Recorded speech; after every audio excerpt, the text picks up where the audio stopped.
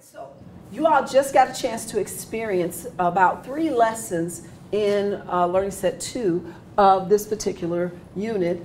How is this place on earth going to change over 10, 100, 1,000, 10,000, or 1,000,000 years?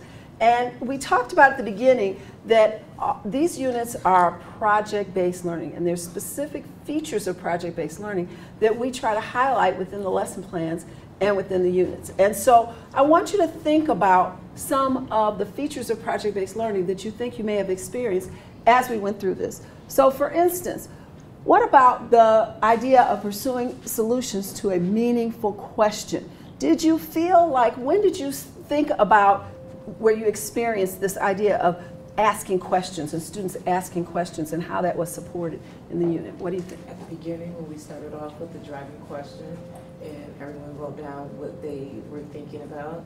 Also, when we were doing the investigation, my group came up with another question that we were then followed up through and actually implemented it to see what would happen. Any other ideas about when we were using that, how we were using that driving question? So Danita talked about the fact that we used it at the beginning and that she was also coming up with some of her own questions during the investigation. Were there any other times when we used that driving question? When we were looking at the slides to try and decide which picture, whether it was the billiard balls or it was the scraping of the ice, we went back to that driving question to see how could that help us answer the driving question. All right, so we call it that driving question because it's driving the instruction. So we really want to make sure the kids are always, you saw Kelly would go back and point to the driving question board as she was presenting. We want to continue to help kids to see that the reason they're doing all these different activities is this idea of trying to answer this one big question, and how, even though this seemed like totally different from our big question, but it's still about Belle-Isle, and we're trying to answer that question about how is Belle-Isle going to be over a long period of time. And I think that brings out the component there. One of the features of PBL is the idea that it's a meaningful question. So I think that because kids can make connections to something that's meaningful in the community and tie it to their backyard or what they see downtown or at Belle-Isle, it becomes authentic. So I think that those questions continually come up throughout the unit. Kids are constantly noticing and wondering different things. Great. What about collaboration? Did you did you feel like there was collaboration within what you experienced today? Definitely, as we were generating our predictions, also carrying out the investigation. There was a lot of collaborating when we were even having our discussion. Ideas were making connections between things that we said way at the beginning of our session and bouncing ideas off of each other as we're having the discussion. You want to add to that? Ideas about collaboration and when it was what really supported your figuring out? I think even during our investigation, we were constantly problem solving and collaborating together, coming up with new questions and figuring out new solutions and trying them out, and then going back to the drawing board. Even as we were adding and revising our models, I think that there was some collaboration as well. And I think it was really helpful that we had moments where it was just a couple of us, like maybe 2 of us, that were working together and collaborating in that small, intimate space, but then also as a large group, that also adding value ideas in across collaboration. And then the last one I really want to talk about is this idea of scaffolding learning to help students participate in activities normally beyond their ability. So that idea of supporting students in using ideas. What were some ways that we, as we were going through these lessons, that we were supporting the students in being able to use ideas?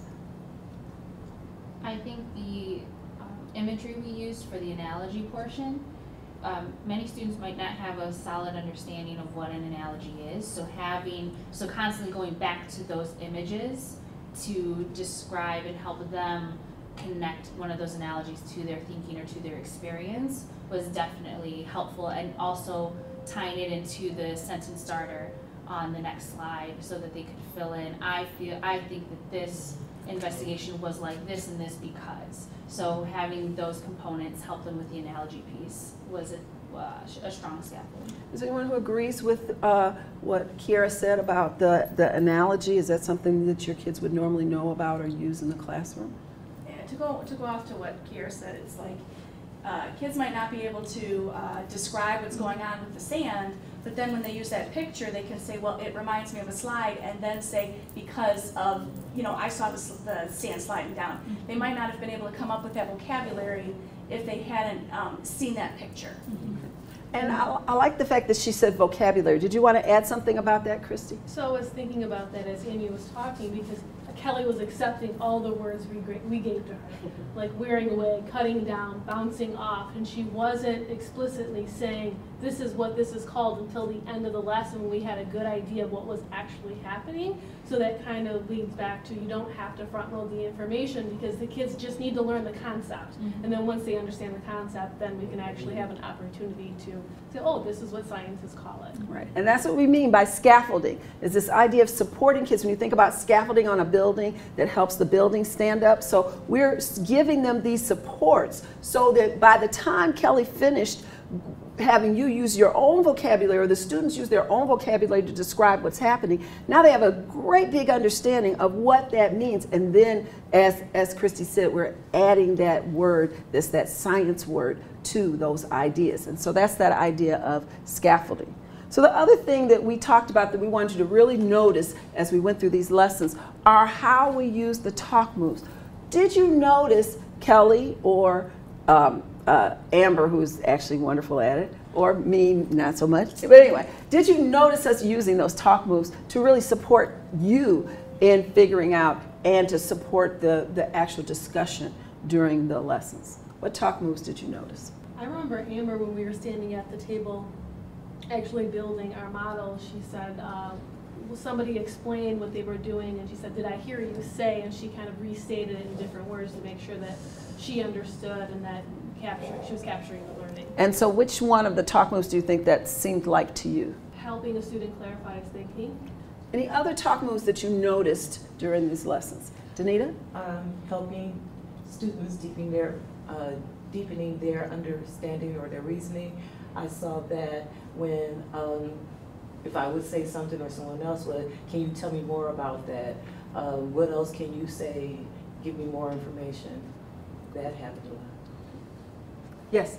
And I think too, even just us being in a circle here where we were able to show our models to each other was helping us to make our ideas public. And so we had plenty of time to sit and think about our ideas. We had plenty of time to individually talk, and then we were brought to a space where we felt comfortable and we already knew and wrote out and drew our thinking, and then felt confident and comfortable to share our ideas with the group. Excellent. Excellent. Also, making ideas public, Deborah focusing on one of the questions that we added to the driving question board and tying it back into the driving question. I think making sure to highlight those questions shows students how their smaller questions helps lead us to the end result. And so not only putting the questions up on the board, but taking those questions and highlighting them and showing those students how our input is getting us to